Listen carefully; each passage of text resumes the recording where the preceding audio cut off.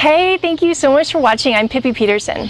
So batteries, they're like the heart and soul of your renewable energy setup. So if you've got solar panels or PV panels, you're not actually running off of solar power. You're always going to be running off of your batteries. And then that energy that you get from the sun, that's just recharging those batteries. So batteries store energy in amp hours. So if a battery has a capacity of, like, let's say 100 amp hours, that means that you can run an appliance that only requires 1 amp to run for 100 hours. Or if it's a 2 amp appliance, it can run for 50 hours.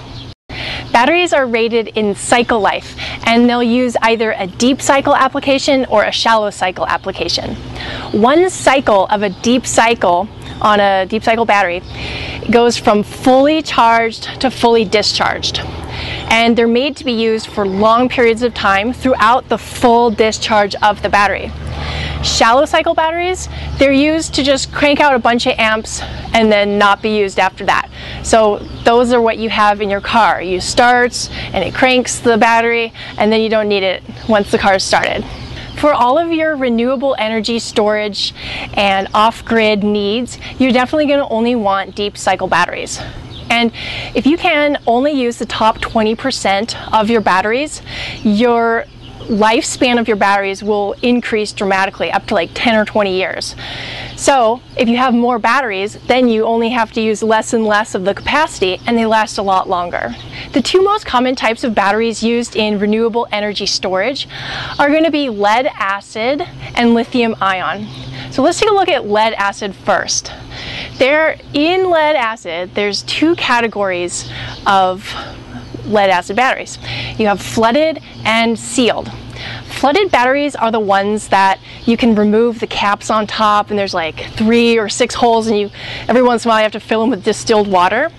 So these are actually the cheaper kind of the lead acid batteries because they require that extra maintenance.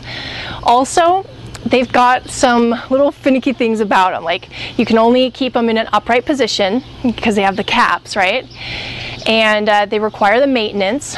Plus, they also have to be ventilated. You can't put those inside a living space because of the fumes that are slowly released. The other category of lead acid batteries are sealed, or they're also called valve regulated. These ones don't require regular maintenance, and you can even mount them sideways, but you shouldn't mount them upside down. Also, the sealed batteries, they come in either a deep cycle application or shallow cycle. So if you're using it for your renewable energy needs, you're definitely going to want to get the deep cycle ones. So then within the sealed category of the lead acid batteries, you have two types. You've got AGM and gel. The AGM batteries will work with most charge controllers and inverters. The AGM batteries also charge and discharge much more quickly and efficiently than the gel batteries. And if you hook the gel batteries up to charge either too quickly or on the wrong cycle, you can actually boil the gel inside, and then because of the boiling there gets like gas pockets or like air bubbles, and then they either may or may not go away. So these are all types of lead acid batteries. They just have different chemistries. Yeah, that just means they have different ways of storing the electrolytes inside. So then the other common type of battery is lithium-ion. The lithium-ion batteries started out as batteries in power tools, or that's what you're going to find in your cell phones and cameras and computers. So they're still kind of new on the scene of renewable energy storage. The lithium-ion batteries, they're almost always going to be deep cycle batteries. And just like the lead acid batteries, if you only use like the top 20%, you're going to extend the life of the battery drastically. The lithium-ion batteries, they don't have as many categories and types and chemistries as the lead acid batteries. So let's just get to comparing the difference between lithium-ion in general to lead acid in general. Lifespan. Lithium batteries have roughly 5,000 life cycles in them, and that's compared to lead acid batteries having a measly 400 to 800 life cycles. That's 6 to 10 times longer of a life that you'll get out of a lithium-ion battery than a lead acid battery. Size and weight. Lithium-ion batteries weigh 1/3 the weight of a regular lead-acid battery. Plus, they're smaller in size too. So hey, that's great for RVing. Plus, if you're going to be ordering them, you're going to be saving on shipping costs as well. Performance. Lithium-ion batteries have a low self-discharge amount, which means they don't lose power over time. So what you put in as a charge, you're going to get out when you discharge. So the higher self-discharge rate of lead-acid batteries, that might account for a much shorter lifespan. Also, even on a low charge of a lithium-ion battery, you're going to get the same voltage output. For example, if a lead-acid battery is discharged quite a bit near the end of its charge, it's going to produce less voltage for you to draw from. So lithium-ion batteries are constant in the voltage that they can output. Thermal tolerance. Both batteries age slower in cooler temperatures, but the lithium-ion will last longer in hotter temperatures. And even if it's like, consistently up into like 120 degrees out. So that one totally blows lead acid out of the way. And both of them are also less efficient in cooler temperatures. However, the lithium-ion battery will last longer, be more efficient, and at much cooler temperatures than lead acid, even like down to -20 degrees. Maintenance. Lithium-ion batteries are a low to no maintenance battery, and that's an advantage that some lead acid battery chemistries can't claim. Development. Lead acid batteries are over 100 years old, so their manufacturing and chemistries are well developed, trusted, and pretty reliable. Lithium-ion batteries were first conceived in the 1970s, and then they became very popular in the 90s, and only now are they really getting to be an option for renewable energy storage. So they're still kind of in development phase, but they're great batteries, and they're only going to get better and better. Environmental. Manufacturing lead-acid batteries creates worse of an environmental impact than it does with lithium. Also, the processing of lead-acid batteries has worse side effects. So lithium-ion batteries, when manufacturing those, they're not like totally clean. They've got their own setbacks as well, but they are a little bit cleaner. However, the lead-acid batteries have a much better, higher rate of recycling, and the lithium-ion recycling process hasn't quite gotten there yet, but because they're still kind of new, it's expected that eventually the recycling and availability of recycling for lithium-ion batteries will rival that of lead-acid batteries today. Price. Lithium-ion batteries are much more expensive than lead-acid batteries.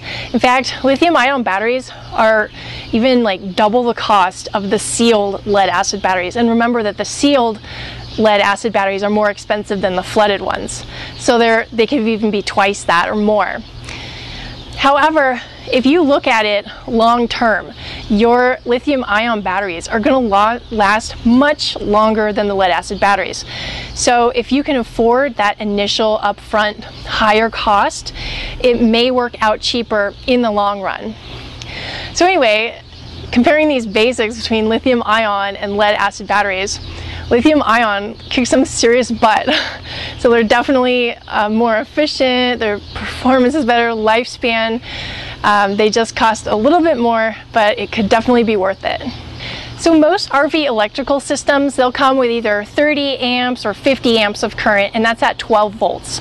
So often your house batteries are going to be 12 volts, or you could get 6-volt batteries and hook them up in series to get 12 volts of power output to your 12-volt electrical system. So remember that just like connecting PV panels or solar panels, the way that you wire them together can either maintain or increase power. So the same thing goes for batteries. If you hook batteries up in series, you will add the volts together and maintain the amps. And if you connect them in parallel, you'll add the amps together and it maintains the volts. It's also really important to have the same age or same exact wear and tear on your batteries. This is because if you connect batteries in parallel, and you'll see you connect 4 batteries together in parallel, and one battery is weaker, those other batteries, they're going to send support to that weaker battery, which means you get a lower output of power. So you want to make sure that they buy them at the same time, or at the very most a year apart, so that they're roughly the same capabilities. So like I just said, it's most common to see RVs with 12-volt systems. However, it does exist where some RVs will come with 24-volt systems. Now, you wouldn't really need a 24-volt system unless you're getting like 150 amps or more. And like I said, most RVs are 30 amps or 50 amps, so that's a pretty big jump for a lot of people. However, the 24-volt systems do exist. And if you had 24-volt systems, you'd want to be wiring your batteries together to produce 24 volts output versus the more common 12-volt output. So you can either do that with, adding your batteries and connecting them the right way, or using 24-volt batteries. So the lithium-ion batteries, they often come as 24-volt batteries, where the lead-acid batteries, you can get them in a variety, like 2 volts, 6 volts, 12 volts, and even 24 volts.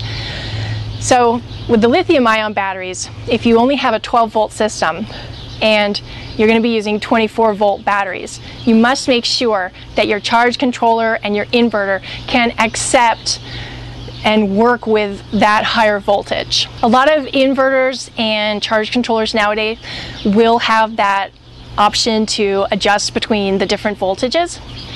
And it's possible you might even have to change out like a breaker or a cable size here and there. When hooking up your batteries, it's really, really important to make sure that the length and size of cables between all of your batteries are as equal as they can be.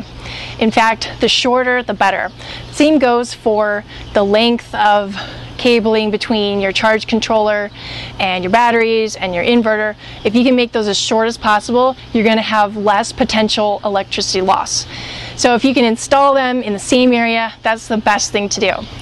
So how do you know like how big of a cable you need here and there?